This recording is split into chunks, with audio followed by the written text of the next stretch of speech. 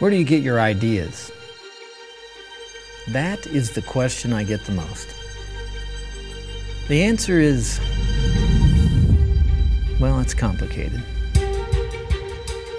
First, there are my influences, artistically, ideologically, spiritually. Editorial cartoonists think in analogies, word pictures. Oh, and then there's my twisted sense of humor. You know, when I study the issues of the day, all of these things bounce around in my head. Like looking through a fog, an image begins to appear, and an idea begins to emerge.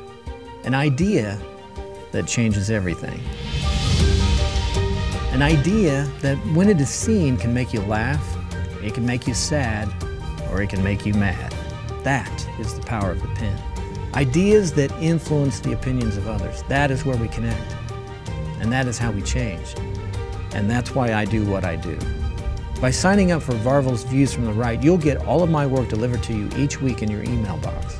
I'll also include the conservative commentary that influenced me that week, and I'll tell you why. For only $25 a year, you'll get 52 weeks of me drawing the right way, writers who are thinking the right way, and together we can, perhaps, influence others in believing the right way.